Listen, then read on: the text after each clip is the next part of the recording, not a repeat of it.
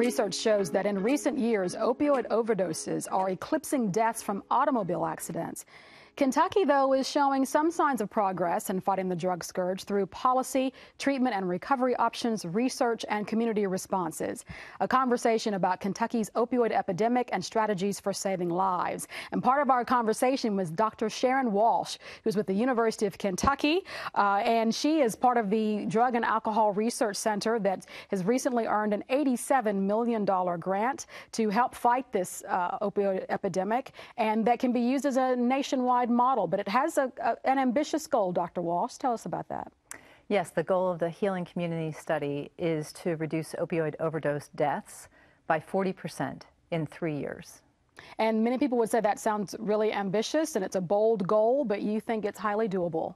I do think it's doable.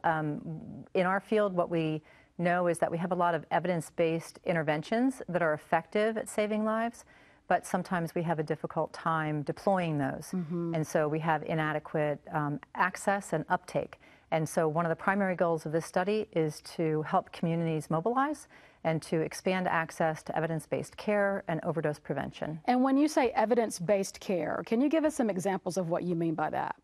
Yes, so what we know from many studies over decades is that medications that are approved by the FDA for the treatment of opioid use disorder are very, very effective in saving lives. So we're fortunate in the field of opioid use studies that we have 3 different medications. They all work a little differently, that have been approved by the FDA and have been demonstrated to have all kinds of benefits. They protect against overdose, they improve psychosocial function, they restore families. I mean, so we know that they're very, very effective, but we have a lot of barriers to having people access those. And some people are concerned that you're swapping one drug for another. You would address that how? Yeah, so I think that that's just a misconception because in the case of opioids, there's a very profound physical dependence syndrome that accompanies being exposed repeatedly. So if you were to go into the hospital and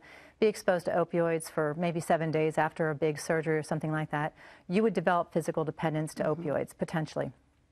But that doesn't mean that you actually have an addiction to opioids. Those are 2 separate things. And I think sometimes it's very hard for people that are unfamiliar with the nature of opioid use disorder to understand that difference. And so the medications that are used to treat opioid use disorder, they are used really to occupy the receptor in the brain that where opioid effects are mediated, and to prevent heroin or another drug from binding there. So they really block the effects of illicit opioids, which means that people then stop using. They suppress withdrawal. And so withdrawal is so profound and painful that that's a big driver of continued use. And they reduce craving. And they stabilize the physiological dependence and put the disease into remission. And so what we want to see is the initial symptoms of the disease, which is drug use, being reduced. And so the medications are very effective at producing that remission. And then that gives people an opportunity to work on their recovery, which is a longer term goal. Well, thank you, Dr. Sharon Walsh, and there's more that you'll hear from her coming up on Connections about opioid epidemic and how the University of Kentucky is responding. Also, Andrea James with the Office of the Mayor, Linda Gorton, will be here to talk about the community strategies that Lexington Fayette County is taking on. That's coming on Sunday at 1:30 p.m. Eastern Time on KET, the main channel, at 6 p.m. Eastern Time on KET2, and you can watch online anytime after that at ket.org/connections. Hope you'll join us.